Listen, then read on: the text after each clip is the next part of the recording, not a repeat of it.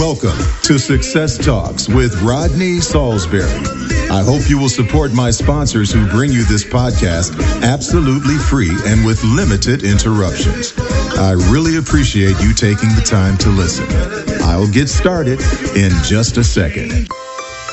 The reviews are in. The latest book from voiceover superstar and coach Rodney Saulsberry is another runaway hit. Readers from all over the world are raving about his newest title, Tongue Twisters and Vocal Warm-Ups. You can find this and his other titles at the top of the voiceover bestsellers list on Amazon.com. How to be a mentor. Think about that. A mentor.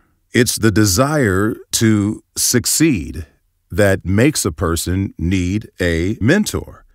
I mean, trying to succeed is an overwhelming proposition sometimes, and it keeps people awake at night. The desire to do better. Despite the most earnest effort and best intentions, most people need help when they are faced with such challenges.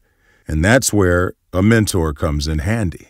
When you think about it, you probably have found someone to act as your mentor. Okay, maybe it was your boss, maybe it was a professor in college, maybe it was a friend, maybe it was a relative. But this person provided advice and they helped you navigate the trials and tribulations in maybe starting your career, maybe learning a new craft. Okay, someone has helped you. You have had mentors even when you didn't realize that that was their title. So you might say to yourself, where do I start? How can I become a mentor? Well, mentoring often begins in an educational environment, maybe with a fellow student. You may be further along than they are, so you help them, okay? Depending on the goals of the mentoring relationship, the mentor and the mentee, they don't even have to be in the same industry. I mean, you might help somebody in something that you've never done before, but you have the ability to learn it quicker than they do. And now you're teaching them what you learned. Okay. So being a mentor and then having a mentee can happen in all types of situations, and it can happen in different fields, and it can happen in different interests. So in other words, you may be mentoring somebody in something that you didn't even have knowledge in, but you acquired it, and then you became their mentor. And in the end, both sides succeed. Okay? Both sides succeed when they follow through. You as the mentor, you follow through by making sure that that mentee is doing what you asked them to do, and they follow through by doing what you asked them to do. So when you put both of these things together, it makes the relationship a successful one. You have to have the ability and the willingness to communicate what you know. Okay? You have to be willing to communicate what you know, right? It's one thing to know what you're doing, and it's entirely another thing to be able to explain it to someone else, to be able to explain it to a mentee, all right? So you have to be able to communicate, and you have to be willing to communicate. You have to be willing to communicate this to the mentee. You have to guide them. You have to give them strategies. You have to have a desire to communicate. The next thing you need to do is be prepared. Being a mentor means making an important, serious commitment to someone so that you give your mentee the respect that he or she deserves. All right? And the way you do that is that you're prepared. You truly know what it is that you're teaching them. All right? You know the subject that you're teaching them. You know the topic. You know the subject. You know this beforehand before you agree to be their mentor. You're imparting your details in an effective way. Okay? The details that you have learned, you're imparting this in an effective way that gets through to the mentee. and really helps them. So now you are a prepared mentor. And we'll be right back after this message. This is Sean Daly for dailyvo.com. I want to tell you about one resource I highly recommend for vocal warm-ups because it takes out all of the guesswork and it was purpose-built with voiceover in mind. It's called Rodney Saulsberry's Tongue Twisters and Vocal Warm-Ups with Other Vocal Care Tips. How's that for a title? So in case you don't know, Rodney Saulsberry is a top-tier talent and coach, motivational speaker, and author of several books on voice acting, including You Can Bank on Your Voice and Step Up to the Mic. The book is available in print and on Kindle, and you can find it at Amazon or Rodney's personal website, rodneysaulsberry.com, in the store section. As a mentor, you have to make the mentee comfortable with the advice or the consultation that you are giving them. He or she must really understand and be comfortable with what you're saying to them. And if they are, then they will be open to listening.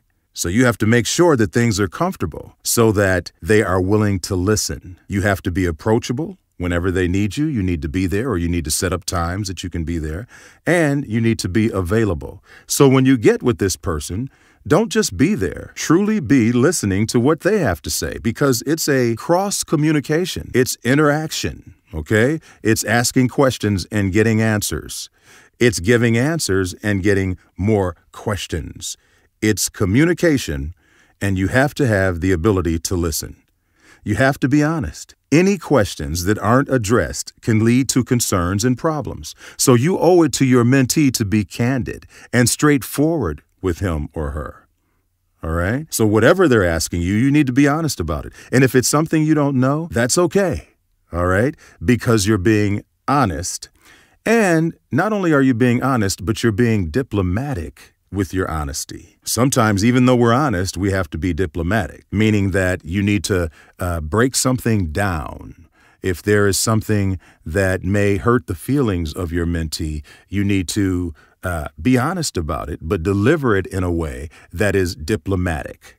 Okay? You need to be inquisitive. I'll tell you why. When you are inquisitive and you ask them why they are asking you a question, that really helps. That really helps. When you ask them why they seek this knowledge from you as a mentor, that really helps. You are being inquisitive. You want to know why they want to know what they want to know. Be fair. Remember, mentoring is different from a friendship. You don't necessarily have to socialize with your mentee. As a mentor, you are truly just teaching them. You're trying to help them learn something. But it doesn't mean that after the lesson is done that you have to hang out with them. You don't owe them anything outside of your mentorship. But you have to be fair in that you are there at the times that you said you would be. At the allotted times that you have agreed to be there to mentor them, you have to be fair and honor that. You have to offer guidance.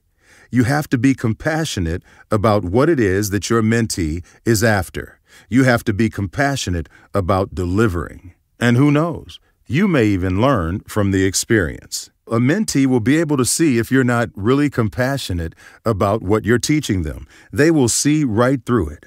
And you don't want that. You want to be specific about the goal. You want to be selfless, and you want to share yourself to the fullest to give them everything that they need to accomplish the goal that they're trying to accomplish. The bottom line is this.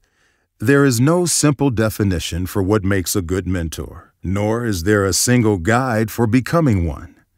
But if you want to be a good mentor, draw upon your existing skills and successes, but also be ready to learn and listen. Remember that mentoring is not a one-way street, and that a successful mentoring relationship will provide lasting benefits for both parties. When you were growing up and you had a mentor, it was something that was positive for both of you. You were happy to be learning from your mentor, and your mentor was really happy to be teaching you. I encourage each and every one of you to become a mentor. Search for a variety of programs in your community and connect with them about volunteering. A great mentor can play an important role in the life of a kid, in the life of an adult, in the life of anyone who is looking to succeed. Serving as a mentor brings many challenges and rewards. If well done, the long-term impact of mentoring